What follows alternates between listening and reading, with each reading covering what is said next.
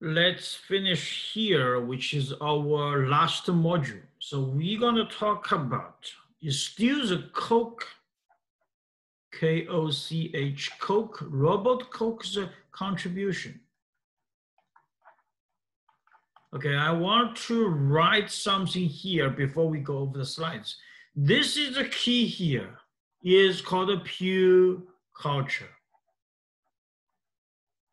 It's a big story. Okay, how to get a Pew culture? Now, first of all, what is Pew culture? This is a group of cells coming from a mother cell representing a gender name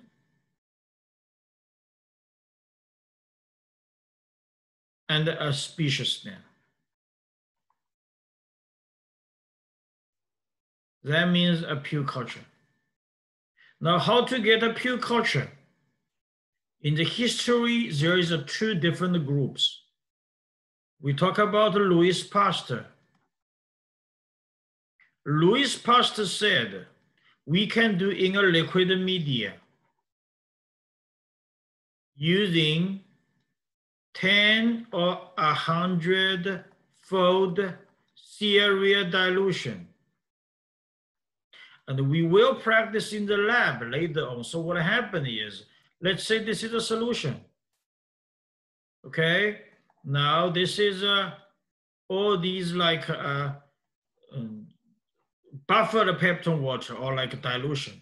So we do this, we do this serial dilution. We can do 10-fold or 100-fold. At the end of the day right here, we're gonna only one cell. Is this works? Theoretically, yes. Practically, not. Because we never know that one cell will be the exactly one cell. So this certainly not gonna work very well. Okay, so what are we gonna do?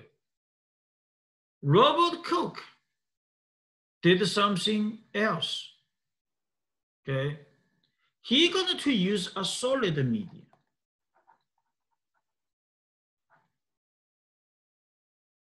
But the problem is, who gonna generate solid media? Which material is better?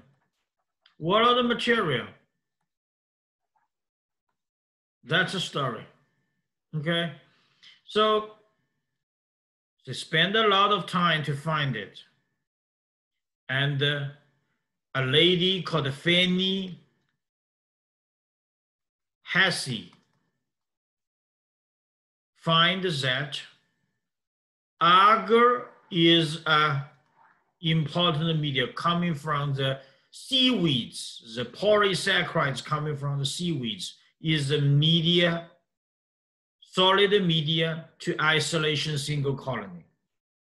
Now, this is very picky because the solid media has to be melted at 50 degrees Celsius, solidified at 25 to 35 degrees Celsius. It cannot eaten, or we say eaten, cannot by bacteria. So bacteria can grow there, but cannot eat it. That's very picky. At the end of the day, what he find, using an agar, then he used so-called streak plating. This is what we're gonna do. Very intensive streak at the beginning, less intensive in second cohort, light in the third one. After incubation, you will see these single colony. This is called single colony, and this is a Pew culture. Okay, now this agar, what is the container for the agar? In the history, somebody using rectangle one, somebody using round one. But the round one is good because when you use round one, you have the same area but less material. Who created this idea? The guy called Richard Petrie. That's why all of these containers, we call it Petri dish. That's a container using for carrying agars. Okay, so that's a story. So let's go back to see. Let's go back to see the slides.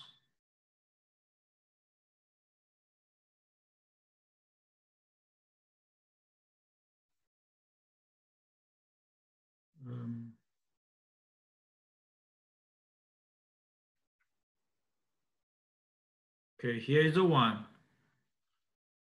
The Bob Koch find the pure culture. So the same colony arose from a single cell. So use streak methods, streak plating methods. They use the gelatin as a solidified agent, but it doesn't work because gelatin will be melted at even 37 degrees Celsius. And it will be melted at a low temperature, and also the bacteria growing there, it will be dissolved. So it's like bacteria will be eating it. That's not a good idea. So Fanny Hesse, the wife of Walter Hesse as a research associate working in the Koch lab at the time. So Fanny Hesse is the first person to use agar as a solidifying media to isolation bacteria. So the story is in a very hot summer at German. So what Hesse is thinking about which material used for solidifying agent. And his wife, Fanny Hesse, is making the lunch. A very hot day, there's no air condition. So the lunch, she said, it's ready. The lunch is ready, honey, please come here. We have a French pudding. And then what Hesse think about the pudding? What is the material for making the pudding? So he talked to Fanny Hesse. Fanny Hesse said it's maybe from agar. So agar, then what Hesse think about agar? Okay, let's talk to Koch. So they go to find the Bob Koch, and they share the story, share the idea, and later on they did a lot of research, and then they finally find agar is a good solidifying material to use isolation of bacteria. And of course, I already mentioned the Richard Petrie. It's called a Petri dish, making a container for holding on those agars. This is Fanny Hesse. Now we're gonna see what is called a pure culture. So what is agar? It's a polysaccharide isolated from seaweed. It's a solidified nutrient media to growing bacteria. Okay, because agar is a complex polysaccharide, so most bacteria cannot digest it. It will be, which means will not eat it. So it remains solid at very wide temperature ranges. This is a streak plating. You can see the single colony. That means a pure culture. This is a streak plating methods. So the first culture is very intensive, less intensive second one, and the least intensive the third one. And then after incubation at 37 degrees Celsius for about like 24 hours for most bacteria, you will see these round dots there. That is a single colony that represents a group of cells coming from one mother cell, representing only one genus name and one species name. So this gives our last question. How are we naming and classifying microbes? We use binomial system, which means every bacteria you have to write elaticize, which means elatic. There is first name is a genus name. The second name is species name. So Bacillus aerostratus, Bacillus is genus name, arthritis is species name. Clostridium botulinum, Clostridium is genus name, botulinum is species name. E. coli, the full name is Escherichia coli. Escherichia is genus name, coli is species name. Streptococcus pyogenes. Streptococcus is genus name, and pyogenes is species name. But here, I would love to mention one thing. That is an exception. So we're going to use the blackboard to talk about that, okay? The one exception, we know that, let's say, is Escherichia coli. That is italic. You have to write. But there is one exception. I want to mention right now, lots of people doesn't know, which is regarding salmonella. So when you write a salmonella, you always see salmonella. Let's say salmonella Newport, you always see it like that. Okay, this is italic. And this is not really italic, it's just normal. Why? Because this is not a species name. This is subspecies name. Why? Because salmonella have many species. When we talk about salmonella Newport, salmonella Thompson, we are talking about is one group of subspecies. That is the full name should say Salmonella enterica subspecies Thompson. We just skip this part. That's why when you write Salmonella, Salmonella is italic, but Thompson is just normal. Okay, same thing here. So we want to make it more clear is, let's say we have,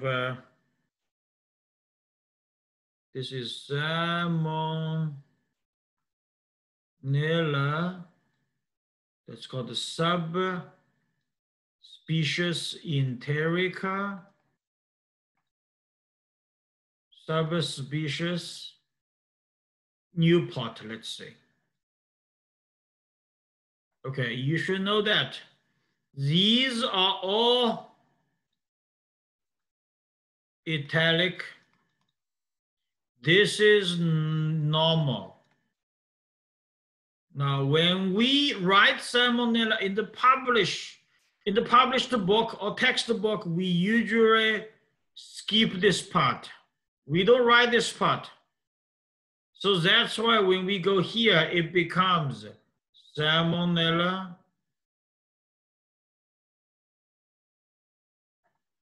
Newport.